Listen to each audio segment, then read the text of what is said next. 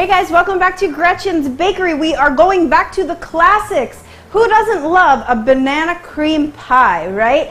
But, of course, you know me, I've always got to get my chocolate fix in there. Obviously, it doesn't have to be a black bottom if you don't want to put chocolate into this recipe like I always do. Actually, a black bottom banana cream pie is a very classic dessert. Chocolate with banana custard, fresh bananas in there, and whipped cream topping. I mean, you can't go wrong with that. It's a very simple dessert to make. It's actually no bake, which is good. We don't have to turn the ovens on at all. Okay, so I lied and used a regular pie dough for this, and of course that part had to be baked. But if you want to go 100% no bake, you can use a cookie crust instead. You can always use basically like the classic, either a graham cracker crust or Nilla wafers, or if you're in the UK, digestive biscuits, anything, any kind of cookie really that you like will work as a crust for this pie.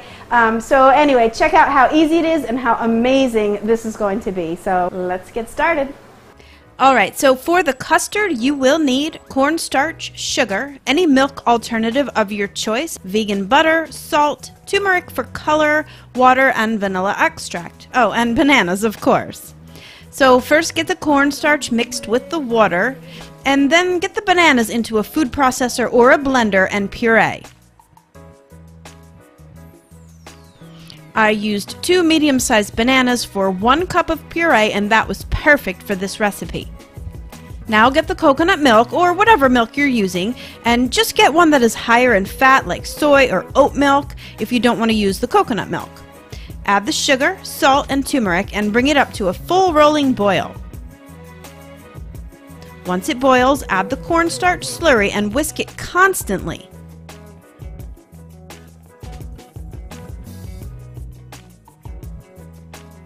Add the vegan butter and then boil it out for another 30 seconds.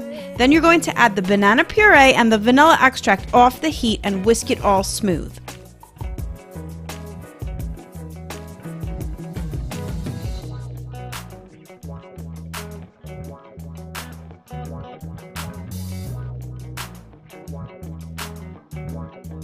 By now, your pie shell should be baked and cooled, and the ganache, which was just a simple combination of boiled milk alternative and vegan chocolate, gets poured into the bottom of the shell.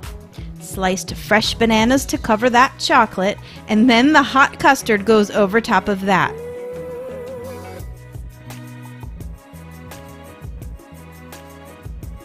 Cool everything in the refrigerator for at least 2 hours or until it's super set. Then top it with coconut whipped cream, and basically coconut whipped cream is just the fat skimmed off a can of cold coconut milk. If you whip that up with some sugar and vanilla, you have a very stable, very delicious vegan whipped cream.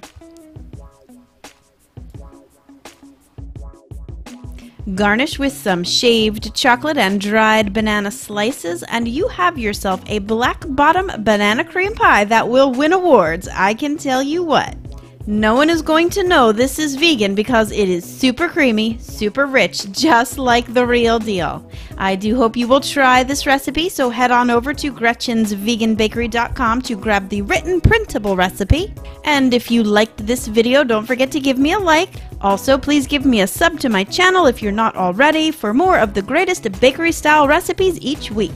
A great big thank you to everyone for watching and visiting me here on my channel, as well as going to my blog. You guys are the best. But a very special thank you to my patrons in Patreon, as well as my pals in PayPal. By the way, I forgot a couple people on my last video credit, and I am so sorry. How embarrassing. So Jackie and Anthony, apologies to you. You both have been supporting me for a very long time, and I thank you so much. If I forgot anyone else, I am so sorry. Patreon has been really weird lately with the way they're generating my list for patrons. So if I did forget you, please email me, and I will definitely be sure to add you to the top of the list on the next video credit. Your support is the only reason I'm able to keep going here, so if you think you can help support me and Gretchen's Bakery for as little as $1 a month, click the links below to find out how. I do appreciate the support so much, you have no idea. Alright you guys, have a great rest of your week. I'll see you again soon. Until then, happy baking. Bye for now.